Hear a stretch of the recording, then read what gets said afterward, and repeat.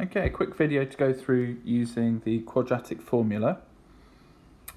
First of all, we have to be able to remember that what a, b and c are. They are the numbers associated with x squared, x, and just no x term at all, just the minus 15 thing at the end. So we are given the formula on the formula booklet, so we don't need to remember that. First thing you do is identify a, b and c really clearly from the equation that you have been given. You must get the negative. If you miss the negative, there's a good chance you'll get no marks for this. So minus 3 and minus 15, really important that you get those negative numbers. Next, we are just going to substitute our values of a, b and c into this formula. Negatives are the problem, and the use of brackets around your terms is really important. Again, if you make one mistake here, not acknowledging you've got a negative number, you will lose loads of marks. So it's really, really important that you take your careful time about this. Here you can see a, b and c have been meticulously substituted in. I want your calculator to look exactly like this, with one exception. You're only going to have an add in this position here. When it's add and you press equals and SD, it comes out as 3.59. When you go back and you use your scrolling buttons on your calculator, change this to a negative.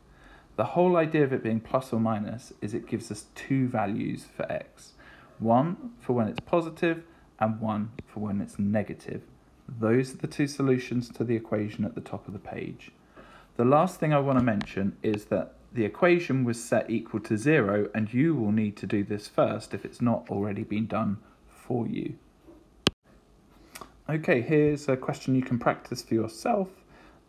Here's the equation. Pause it as soon as it's written out and see if you can get the exact answers, which will be on as you unpause the video.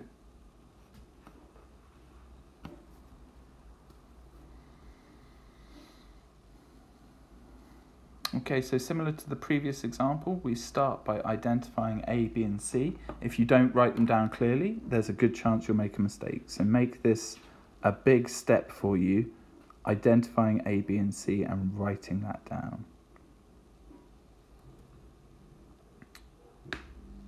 So a is the number 5, b is minus 4, and c is negative 10. If we substitute those into our formula, it's minus 4, but a negative outside. Make sure you're using brackets. Minus 4 squared. It's different to without the brackets. You will just get the wrong answer without the brackets, and you'll get almost no marks. Now what I do is I get my calculator out and I make it exactly look like what's written at the bottom of the screen. I change that to just a plus to begin with to get 3.07 rounded, and I change it to a negative after that, and it gives me 0.13 rounded to 3 significant figures. I hope you got that right. Get on to do a couple of examples before you move on.